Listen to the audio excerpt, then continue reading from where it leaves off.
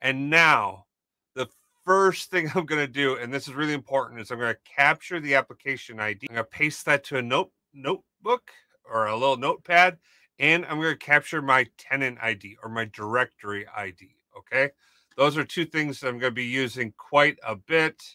And I don't want to like lose them or miss out on them. So I'm going to grab them, copy them. Heck, I'm actually going to copy this one again because I didn't do one part of it. I didn't paste it right.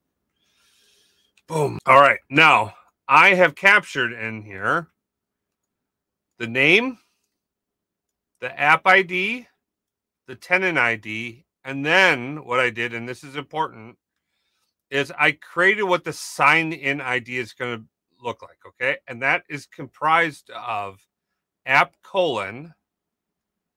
the app ID up to the @ sign, and that sign, and then the tenant ID beyond that, okay? So this is the equivalent of the email when it comes to signing in that I'd be using, okay? Now, I'm not going to show you any more of this screen because we're about to like put in a secret. The secrets are something that you have to be very careful of. This is what will allow that access to persist. And if someone gets hold of that and they have what I just showed you, they'd be able to go in and like run amok and do things for you. Now, for those of you who are sharp-eyed and like figure out what these things are for this, I'm not terribly worried. Number one, I don't have anything suspicious in my tenant. Number two, I'm going to have deleted all of this by the time you see this video. So I'm not concerned because I'm going to blow it all away. Okay.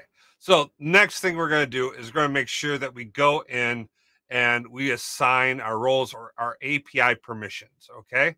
Now, once I click on this, I want to make sure I go in and that I add permissions. I'm going to be looking for Fabric or the Power BI service to enable that. Now, I happen to know at the time of this video, there's no Fabric services in here because I've already looked. It doesn't exist. We're talking Power BI services. So I'm going to find the Power BI service. I'm going to select this service. Now, I could choose to delegate permissions, and they're going to be like at the equivalent of like an individual user.